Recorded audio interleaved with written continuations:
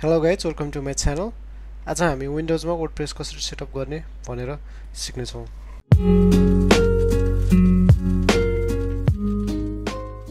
WordPress setup गर्नको लागि हामीलाई एउटा वर्डप्रेस फाइल चाहिने हुन्छ। So let's download it. Download गर्नको लागि म क्रोममा गए। क्रोममा गएर हामी के टाइप गर्न सक्छौं? डाउनलोड वर्डप्रेस भनेर टाइप गर्न सक्छौं। यदि टाइप गरिसकेपछि तपाई एउटा लिंक देख्न सक्नुहुन्छ wordpress.org लिंकमा क्लिक गर्न सक्नुहुन्छ।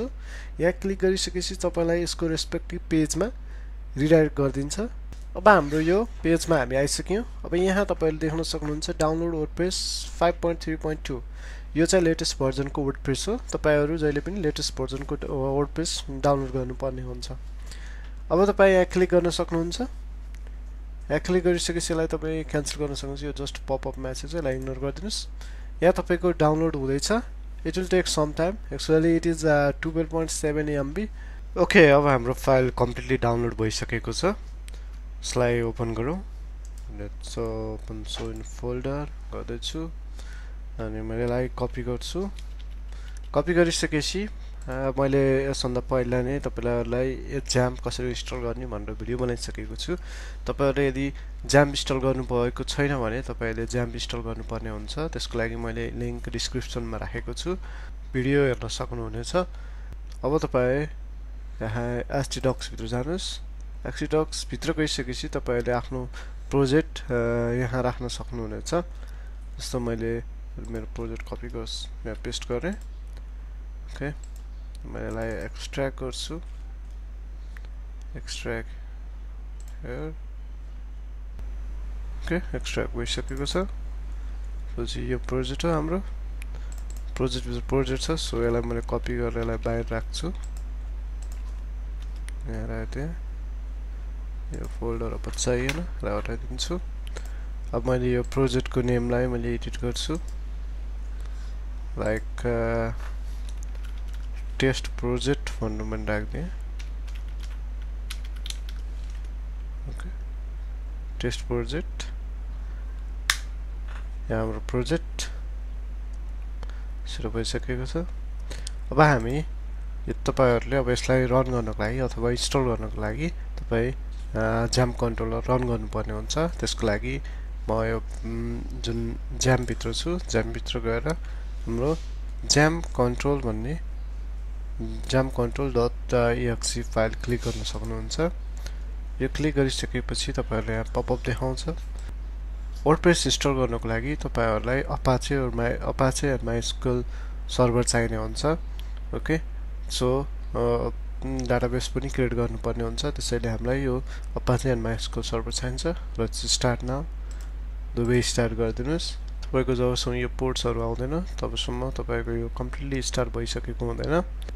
ओके, हाम्रो दुवै अपाचे माइस्कुल स्टार्ट भइसकेको छ। अब हामी ब्राउजरमा जान्छौं। ब्राउजरमा गएर तपाईहरुले लोकल होस्ट गर्नुभयो भने तपाईको आफ्नो यो ड्याशबोर्डमा पठाउँछ। तर हामीले अब यहाँ के दिन्छौं त लोकल होस्ट स्ल्याश हाम्रो प्रोजेक्ट नेम के हो?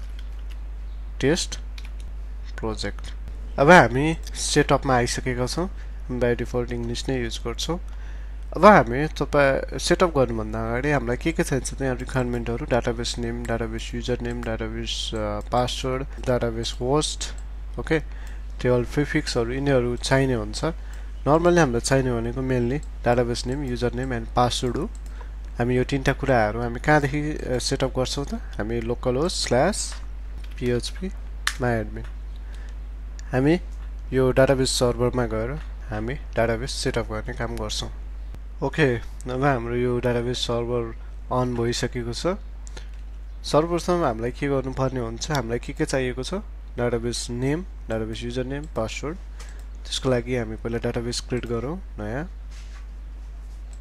सपोज मैले यहाँ के दिन्छु त test_db भनेर दिए डाटाबेस नेम। तपाईहरुले यसमा एउटा स्ट्यान्डर्ड हुन्छ UTF-Unicode_CI भनेर तपाईहरुले त्यो सिलेक्ट गर्नुपर्ने हुन्छ। Let me search for it. Okay, UTF-8_Unicode_CI select गर्नुस्। यो चाहिँ एउटा स्ट्यान्डर्ड हो। मैले यसलाई क्रिएट गरिदिए। अब हाम्रो डाटाबेस क्रिएट भइसकेको छ हामीसँग यहाँ test_db भनेर छ अब हामीले यसमा के गर्न सक्छौं त टेबलहरु पनि क्रिएट गर्न सक्छौं तर हामीलाई टेबल क्रिएट गरिराख्नु पर्ने छैन किनकि हामी वर्डप्रेस सेटअप गर्दा बाइ डिफल्ट वर्डप्रेसले टेबलहरु क्रिएट गर्ने गर्छ अब हामीलाई के चाहिएको छ त database user name and password so त्यसको लागि हामी के गर्छौं त यहाँ प्रिभिलेजमा जान्छौं यहाँ गइसकेपछि तपाईहरुले एउटा आफ्नो डिफाइन गर्न सक्नुहुन्छ अथवा तपाईहरुलाई बाइ डिफल्ट तपाईहरुको के हुन्छ त युजर नेम रुट हुन्छ तपाईहरुको by default root user name use गरेर पनि एक्सेस गर्न सक्नुहुनेछ सो लेट्स ट्राई इट हाम्रो डाटाबेस नेम test_db यहाँ डाटाबेस नेम दिनुस्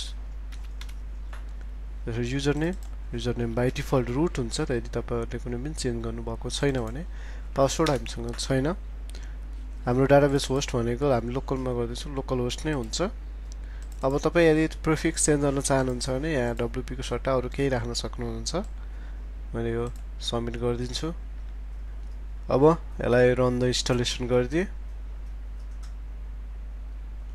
अब हामीलाई तपाईको वेबसाइटको टाइटल चाहिन्छ जस्तो मैले यसलाई ब्लग वेबसाइट भनेर मैले राख्दिए अब तपाईले युजर नेम दिनुपर्ने हुन्छ युजर नेम पासवर्ड यो भनेको तपाईको एडमिन प्यानल लगइनको लागि हो जस्तो मैले यसमा admin and password is password भनेर राख्दिए ओके विक पासवर्ड भयो भने यसलाई कन्फर्म गरिदिनुस् पछि आफूले चाहिँ अलि स्ट्रङ पासवर्ड राख्न सक्नुहुनेछ मैले अहिले नेपाली TechHub @gmail.com भनेर राख्दिए इन्डेक्सिङ गर्न चाहनुहुन्छ भने पर यतिकै छोड्न सक्नुहुन्छ अदरवाइज यसलाई तपाईले के गर्नुपर्ने हुन्छ यसलाई डिस्करेज गर्नुपर्ने हुन्छ हामी लोकलबाट सर्च इन्जिन इनेबल गर्दैनौ सो यसलाई डिस्करेज गर्दिनुस् यसले चाहिँ गुगलमा इन्डेक्सिङ गर्न दिदैन त्यसपछि अब हाम्रो भनेको इन्स्टल वर्डप्रेस इन्स्टल भइसकेको छ हामी लगइन क्रेडेन्शियलहरु पनि सबै दिइसक्यौं अब यसमा लगइन भनेर राख्नुस् एडमिन प्यानलको